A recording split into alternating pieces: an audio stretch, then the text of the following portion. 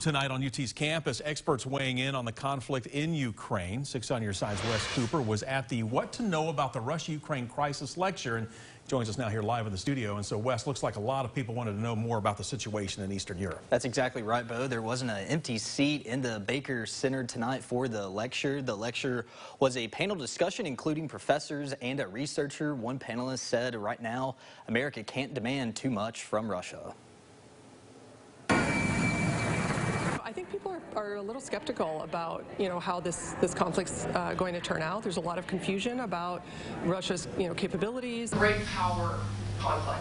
Experts from UT were hoping to clear up some of the confusion, but agree America needs to take a firm stance on Russia. This is a pretty significant war. This is not a war that's in a faraway land that we don't hear about very much, but it's very much affecting America. This will be a shock to the world economy, clearly, in my opinion. Dr. Timothy Robertson says we're already seeing the effects of the crisis in Ukraine here at home economically, especially in local gas prices. Russia's having what he believed. According to Dr. Catherine Luther, one of the weapons Russia is using right now is disinformation. The misinformation is when you kind of mistakenly share information that's false, but disinformation is when there's malice behind it and that you're sharing information really to hurt or cause harm to individuals or groups or to nations.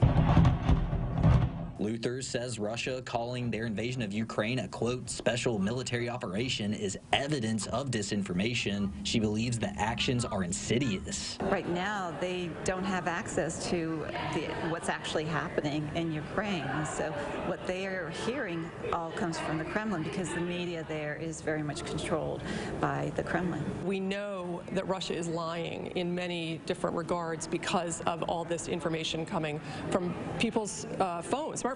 We see videos of what's really happening when the Russian government says something is not happening. Wiegand thinks the main reason why Russia invaded Ukraine is because of geopolitical competition between the West, led by the U.S. and NATO, and what was the Soviet Union and is now Russia, which declined after the Cold War.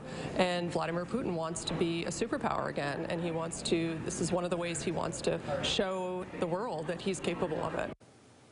Wiegand is encouraging everyone to support the people of Ukraine in any way you can, and she says the crisis in the country is far from over. Bo. All right, Wes, thank you. Now, we will have the full What You Want to Know About the Russia-Ukraine Crisis lecture on our website, WAT.com. Just look for this story. Also, we should know former U.S. Ambassador to Ukraine, Marie Yovanovitch, will be visiting UT in May.